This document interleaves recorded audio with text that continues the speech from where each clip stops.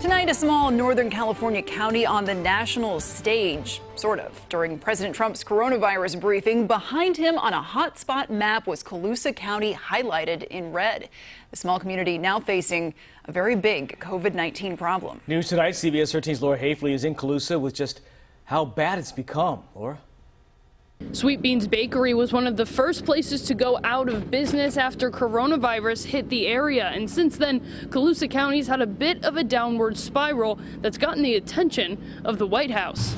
Welcome to Colusa, the county in the hotspot state of California with the highest COVID-19 positivity rate. We're concerned. The rate reaching 21% over a 7-day period. We're trying to educate the community as best as possible to follow the state guidelines. But that wasn't always the case. Back in May, the county chose to ignore the stay-at-home orders and instead vote to allow normal functions to resume. But now the county's in trouble, and their explosive COVID rate is getting President Trump's attention. But we won't do a big crowded convention per se. It's just not the right time for that. During an unprecedented admission of the dangers of coronavirus, President Trump stood in front of a map highlighting the hardest hit areas in the U.S. Over his shoulder, Colusa County. Whether it goes to the White House or not, it's still a huge issue of concern for the community. And after months of ignoring the problem, county leaders are scrambling to control the spread. Follow the state guidelines, to wear masks where appropriate, and treat everyone as potentially infected with COVID-19. Despite the surge, not everyone agrees on just how strong the safety measures should be. I do think we need to be very mindful of the economy. They kind of opened it up too soon,